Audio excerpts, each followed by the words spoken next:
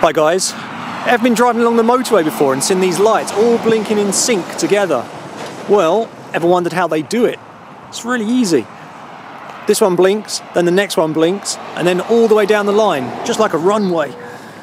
They do it with these infrared transmitters on the back, and you can probably see it with the camera there. Now that one's sending a signal to the next one, then to the next one, and then to the next one. It's pretty simple. These things get charged every night. They go into a charging tray, and then they all are ready for the next night. Well, that's how they work. I'm off before I get run over.